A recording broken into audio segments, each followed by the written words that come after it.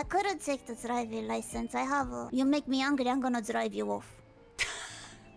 You know, okay, so I don't necessarily have anger issues in that sense. However, I can relate because I told this to my chat before. I crave chaos, but in a way where I don't want to see like people hurt. But my biggest dream is just to see a building just fucking ablaze on fire, right? Obviously, hopefully everyone escaped. But another one that I sometimes fantasize about.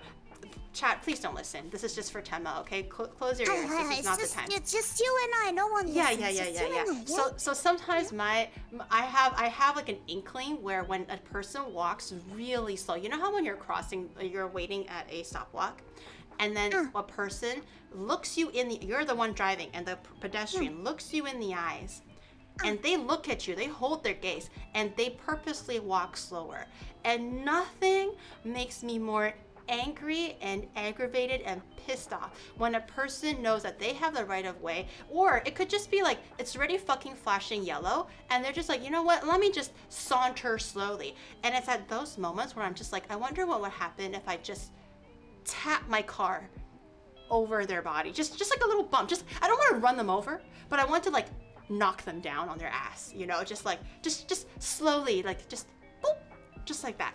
You know, I wanna know what that feels like, and I want to see their sorry little faces in the dirt eating fucking gravel. But I don't have anger issues. I don't have anger issues. It's just when they trigger me for no reason, then that's when I feel like it's warranted for me to have such feelings. But they're definitely not stemming from a place of anger, you know. So I feel like I can relate a little bit. Aren't you tired of being nice? Don't you want to fuck shit up? I can't though. Don't you wanna do it? I can't. I was raised to be a goody good girl, Tema. You don't understand, okay?